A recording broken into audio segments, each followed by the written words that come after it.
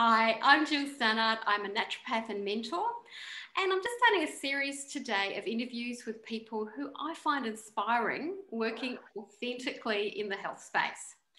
So whether you're interested in learning more about living a healthier life, or you're a health professional who'd like to pick up some business tips or learn more about other people, what other people can offer your clients, I hope you'll enjoy this interview.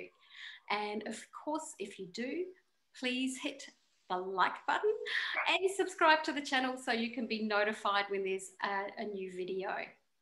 Plug over. Today I'm talking with Anna Hearn, and Anna is the founder of Haven Wellness here in the inner west of Sydney. Haven's a body positive fitness and yoga studio, but there's a whole lot more to it than that. And it's Anna's holistic vision and determination that I personally find really inspiring. I mean, she's got me to go to fitness classes. Pretty good thing. So welcome, Anna. Thank you so much for coming here today. Thank you so much for having me, Jill. It's such a pleasure to hang out with you in the studio, but also like outside of the studio too. It is. Great. So Haven's not your typical gym. It doesn't in any way, shape or form. So can you just explain a little bit more about what Haven's about? Of course. That's exactly pretty much how I describe it to people. When people first come into Haven, I let them know that it's not like your traditional gym or yoga space, and certainly those that are really centered on diet culture. So Haven came to me almost as an experiment, and it was my response to being a fitness professional, so being a personal trainer in a traditional gym setting. But I was learning about health at every size, the non-diet approach, and body positivity, fat positivity, body neutrality. And I dived into this for my own personal journey, my own growth. And for me, it was like a light bulb. So as I learned about health at every size, it all made sense to me. I was coming out of decades of disordered eating, a terrible relationship with my body and food. And it was all, focusing on the pursuit of thinness, which is so kind of normalized in our current society. So health at every size offered a different paradigm, a different approach, and it's a weight neutral approach rather than the weight centric approach, which is what society sort of built on. So I kind of just dived myself into that, learned about it all, listened to podcast after podcast, lots and lots of walking and listening and reading and books, and then connecting with people online.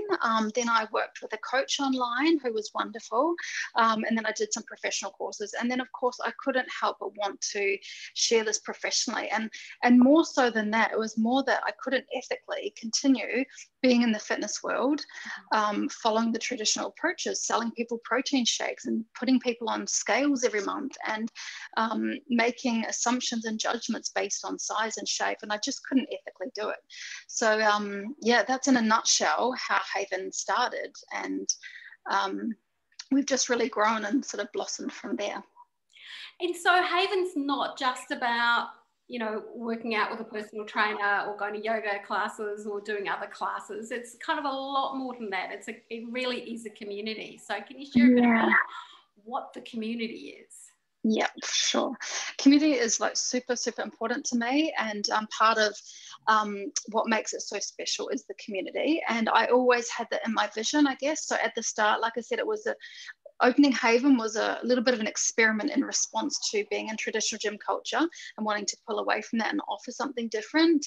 But I knew immediately as I opened up that I wanted it to be about people and community. And I think it's because in my journey, the things that were really powerful for me, the things that kind of worked or gave me some value the whole time, over the decades of trying to kind of fix in my body, which was ultimately about trying to control and maintain this perfect body. The things that worked were the community. So I tried all sorts of groups and psychologists and one-on-one therapies, and I worked with coaches and things and professionals, but when I did the group stuff, that was what I found real value in, and having a safe space to be able to talk and share and have other people kind of validate your ideas, your thoughts, and like minds. A lot of disordered behavior around food and the thought patterns we have around our bodies are very secretive and can be really isolating. So I just found that so, so valuable and powerful. So that's why I wanted to create that at Haven. So we've been lucky enough to be able to offer our members not just the yoga stuff and the movement stuff, the gym stuff, but we've welcomed in other practitioners to work with, so that we offer this support for those looking to heal their relationship with food and body. So yes, there's yoga classes, yes, there's personal training, small group fitness classes, but we also do bushwalks, we do socials. We went out to the pub on Saturday, which is lovely. We have an intuitive eating work group coming up, where I'm kind of facilitating a space for people to explore that approach. And then we have our practitioners as well, who often offer talks and other opportunities to work with them in healing their relationship with food and body. So you've got a non-diet nutritionist? Non-diet nutritionist, non-diet dietitian, a counsellor, and we're looking at having an art therapist join us. We also have actually a beauty therapist, and we are potentially having another practitioner join us, a kinesiologist as well. So a few different areas of expertise, but those who really work in that non-diet space, so the dietitian, nutritionist and counsellor, they all come from that lived experience like myself. So there's a real level of kind of understanding and empathy, and having gone through, learned about the health at every size non-diet approach for their own purpose, their own journey. I think that really adds to what they can deliver to the clients. And you got a book club? Book club, yes. How could I forget? We do book clubs. You've had dances, you've had all sorts of really delightful things. And I've got to say, I mean, I've never joined a gym, so I can't compare that. But my sense of Haven is that it really is a community, and it's really something quite different. I suppose also too, you started as a bit of a one-woman band, didn't you? So how many yoga teachers and trainers do you have at the moment? So now we have a team of about 12, and a lot of, we have 3 trainers, so 3 kind of full-time trainers, and then we have yoga teachers who do a few classes here and there. So all up, we have this lovely team of, around 12. Then we've got the practitioners as well. So we're definitely like a growing community in that way, which is lovely. But yeah, I started off as a one-man band. It was myself in a little room, and it just grew from there. And how long ago was that? When did Haven actually start? Haven was 3 this year in January. So we are, rolling along our 3rd year. So it's been a bit of a journey. You grew up on the west coast of the mainland, the South Island of New Zealand. So career-wise, what's the journey been from the west coast to the inner west? It's been a roller coaster in a way. I definitely did not see myself looking back as a studio owner or somebody even in fitness. But my first career was actually at Greymouth Intermediate School. So I was a receptionist, or like the right-hand woman to the receptionist, or I think she was the senior administrator. And I loved it. I really actually loved admin. I loved sort of liaising with the students and the parents, and I really enjoyed that. And then I worked at a little backpacker bar cafe in Fox Glacier. So a lot of people do that on the west coast. In our little town in Greymouth, there's not a whole lot going on for young people, and so often you'll sort of move around a little.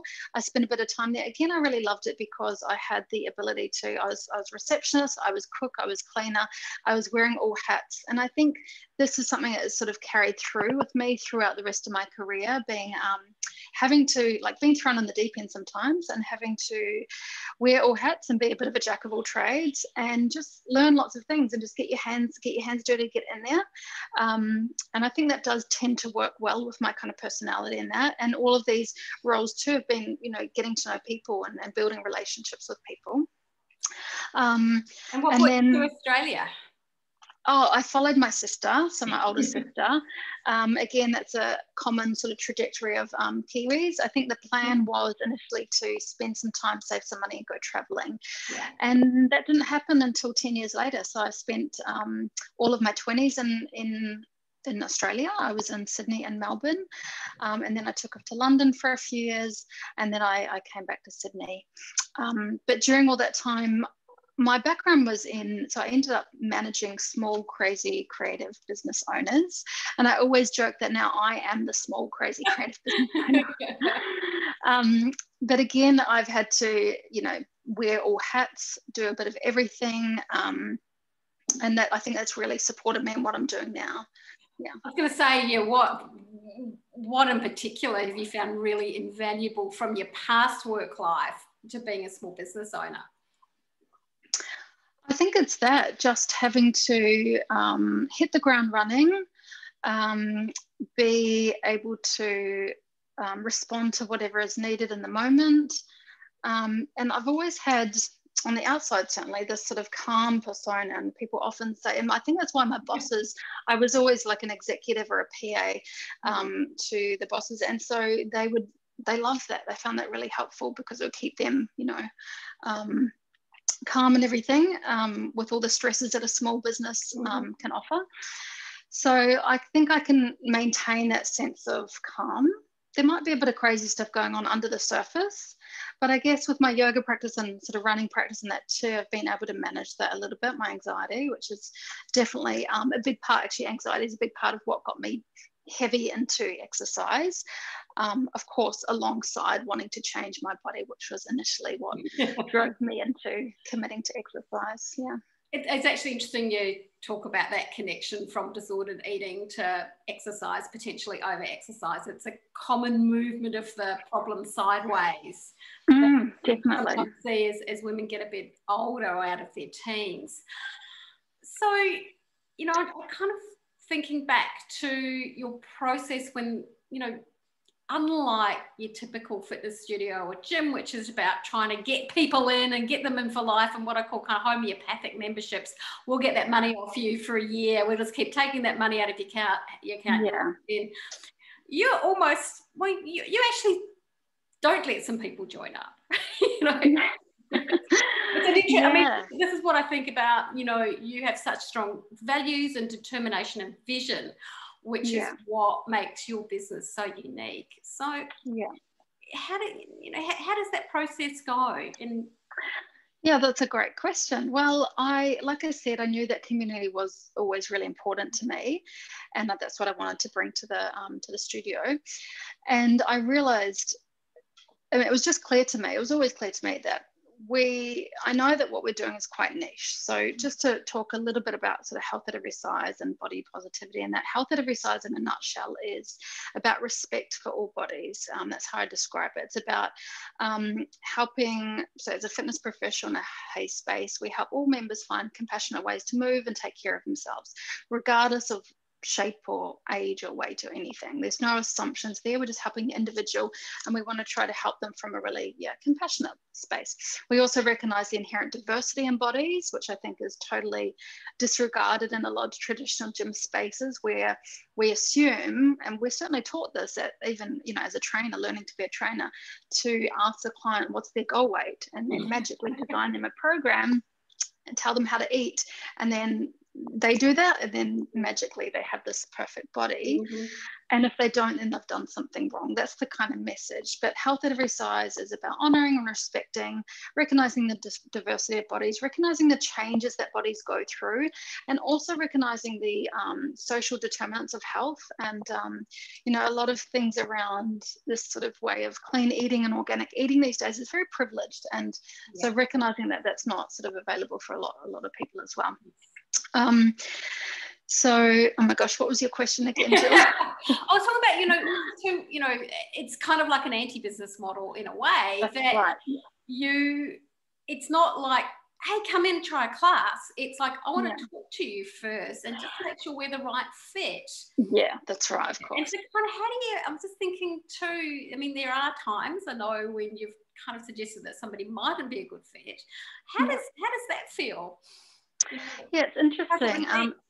Again, it's because community is so important, and so it was really clear that offering this niche space, that it is a little bit people in the fitness world think I've got two heads. They think I'm nuts, not selling weight loss, not buying into that that's an ideal.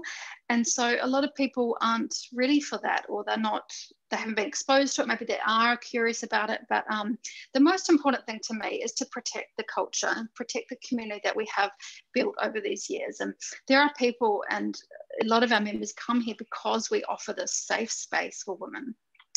And I know that if there was the wrong kind of energy in here, and there was, I mean, I know how I feel and how I've felt in the past in different fitness and gym settings. And when I used to run a running club and going to traditional gyms, there is that judgment, and there certainly it can be really strong sometimes. And I've felt that before. And that comparison, and with the body transformation images everywhere, and the message that, you know, you're not okay if you're in a bigger body. And that can be just so damaging to people, especially those who have had a messy relationship with food, exercise their body, those who have had trauma from other gyms and personal trainers, which is really quite common. So it was just very clear to me that I want to protect that. And I know that letting in that energy that just doesn't sit with that well, it's just going to interfere with our communities enjoying the space here. So that overrides, you know, that's very powerful for me to maintain that. So it's interesting. I have battled with this a little bit because we're trying to be body inclusive, but yet here we are being kind of exclusive. But I think it definitely, like, our members really appreciate us doing that. And I'd love to take the time to sit down with everybody and hear their story. And it's very clear if they are probably not interested in body neutrality, if they're not willing to explore the concept of fat positivity, and that they might not be they might not get value from being here. So that's what I let them know. And it doesn't really happen that often, because by the time that they've made the appointment to see me, they've usually done a little bit of looking into our website and that. Yeah. And I'd say, as a consumer point of view, as someone who uses your business, it really is every size. As in, you've got, you know, people of all sizes. It's not only people who would identify as being larger. And I think what was really special for me is that although I had done yoga in my teens and early 20s, what really put me off returning to yoga, even though I knew it'd be really therapeutic and good for my body, was what I called you know, the really stretchy, skinny, bendy, you know, green smoothie, you know, that whole thing that yoga has become. So to do yoga and have a yoga teacher say, oh, actually, with those who've got bigger brains, you might want to try this position, or, you know, it's one of this, it really is taking things into account, and it's not that culture of, you know, you got to bend, you know, you've got to really burn and bend and do that sort of stuff. It's about being in touch with your body, which so much of this body industry of fitness is the opposite of. It's ignore your body, work through the pain. It's the totally opposite, which is, that's what I think that vision is just so special. Yeah. Now, Haven's in its third home in 3 years. So let's get a few business things here. So you've grown each, you know, with floor space each time. You know, so you've had a bit to do with commercial real estate agents and leases and stuff. Have you got any, what's your tips for anything you'd like to share with somebody else who's thinking about taking on a premises for their business? Well, my number one tip is follow your intuition. I can't tell you how often that has proven to work, and the times that I have sort of ignored that, then that has shown up as well. So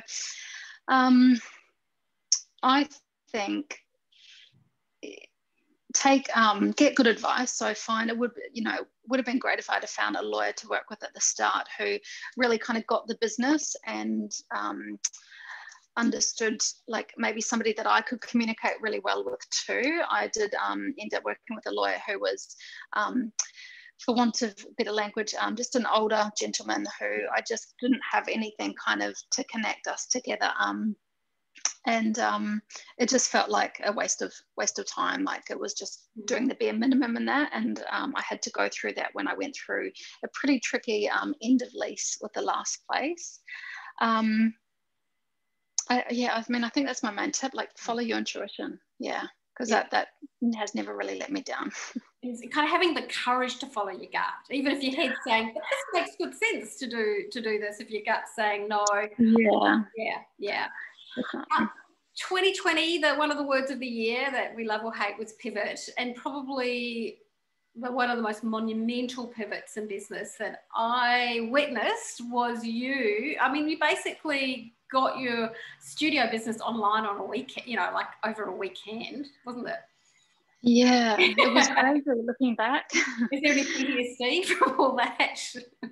I think looking back, you know, and like what we were talking about before, with having worked in different small businesses where you just like doing this and that and hitting the ground running, that kind of energy I had to apply to this.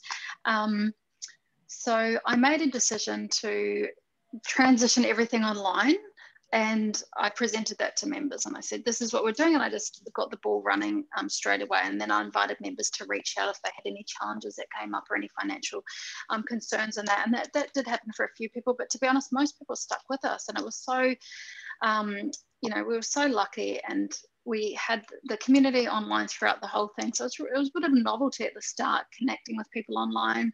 And we had Friday night hangouts with a glass of wine in their homes with their cats and animals and everything. And that was fun. But I did make that transition really quickly. And I took a little bit of advice. I was watching what other studio owners were doing overseas, because there were other, obviously, countries that were a bit ahead of us. Yeah. So I was kind of getting a few ideas from them, and then I learned as I went. So yeah, it was the world of Zoom came alive all of a sudden, and I was so lucky too. Our team was very mostly very respondent and very just jumped in with us, and were willing to give it a go and just work through the challenges as we went, and that made things a lot smoother. Those teachers and trainers who could just pivot with me was wonderful. It was really valuable. Yeah.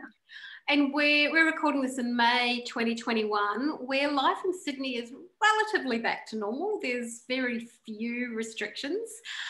So is anything of that pivot model that you've kept now that your face-to-face business is relatively back to normal? Sorry, what's your question, Jill? So do you still do some classes via Zoom? You know, those things that you had to kind of pivot to do. Is anything stuck now that things are... Definitely. Yeah, and I think with a lot of businesses, we've retained doing some online classes, and that's become a new sort of element of the business. So we do have a handful of classes that just stayed as an online offering. And then when we obviously reopened the studio, so we do the hybrid where we're teaching here, we're filming, and we've got a few people at home as well. But it's also translated to things like, for example, we're doing a free talk tomorrow night with our nutritionist, and we'll be live streaming that as well for those at home. So it's just opened up that opportunity to connect to more people. So yeah, we're really lucky that happened. Whereas I think, you know, if 2 years ago, you know, someone had said to you, how about you start doing some of your classes online, it would be like, why? How do we do that? Yeah. Now there's this wonderful opportunity for people to be able to pick and choose what fits with their life. So if they want to do an early morning class online before they start working at home, they can. And same with the live streaming of talks and things. It's just absolutely things way up. Yeah, I think we've just kind of touched the iceberg with that too. Like, I think it'll still kind of grow and evolve, and it'll always be some kind of offering that's available to people. Yeah. So kind of lastly, if somebody was thinking about starting their own health related business, you know, now that you've had 3 years of this business of following your beliefs and your values, what would you say, you know, no matter how niche they were? Do it, definitely. Like, if you've got, I think, and I've always said that with Haven, because it was like for want of a better word, it's a bit overused, but organic. It was this organic kind of transition from getting out of traditional gym culture, getting out of diet culture for my own journey, and then wanting to deliver something different, and just feeling really driven by that. There was never any question, any doubt in my mind that if I was doing the right thing or anything. I was just going with it. I think too, because of my background with managing all these different businesses and that, I've always enjoyed that too. And I've enjoyed doing things like I make my own websites and I do my own designs for things, and I have, you know, dipped into marketing and accounts and all of that. So I know all that stuff as well. So for me, it was quite natural and kind of easy to bring it all together. And so, yeah, so I was driven by the message of Haven and wanting to help women and be more peaceful in their relationship with food and body. But I was lucky to back it up with the kind of business experience, I guess, that I had. But I think if you've got that energy and you've got that drive, and you've got that passion, you've got something that you know is going to serve people, then just go for it. It's so valuable. And I would never, ever look back. I don't think I could ever work for anybody else anymore. Yeah, I just love it. Yeah. Oh, that leads to a supplementary question. So you don't have to answer the first half of it. The first half is how many hours a week do you work? But if you want to skip that and say, how do you find some balance? It's a good question. I could probably work anywhere, I would say, between 50 and 80 hours a week. I have no idea. I mean, I'm not great at balance. That is something that is challenging for me. And I think because I'm single, I don't have kids or anything. I don't have the boundaries in place. I don't have the reason to sort of be home to greet someone, nobody waiting for me. And I think that does mean that you can, and I've often let my boundaries be stepped all over. And so that's a constant kind of practice that I need to keep trying to bring back in. I have, over the 3 years now gotten to the point where I'm able to drop a day. So I've got a day off and I've got a night off now. But yeah, definitely lots of hours. And because it's your business, you're always in it, you're always sort of checking things you find. So it's helpful if you are able to put some quite firm boundaries in place. I think that would really serve you really well. Is there a boundary you want to put in place now that you're working towards? I think it's just being able to shut off at night time, or when I'm outside, when I'm away from the studio. It's very easy because we have such access to all our information on our phone. We've got, the Facebook page, we've got all the emails coming through. So there are lots of ways that you can switch that off and not pay attention, but I find it really tricky. So that's something that I'm kind of working on now, is getting firm with the boundaries and sticking with them. Good on you. Thanks so much, Anna. I really enjoyed this chat, and I think it's going to be really valuable for other people. Thank you, Gill. When we finish this interview, I am going to ask you for any HAES resources tips, or point me to them so I can put them in the notes for the interview, because I'm sure people are going to be really interested in finding out some more. I've got plenty of those, and I'm always up for a chat if anybody wants to sort of bounce questions and that off me as well. And so what's your URL so people can find you online? We're at havenwellness.com.au. You can find us on Instagram, Haven Wellness Studio, and Facebook as well. Excellent. Thank you, Anna. Thanks.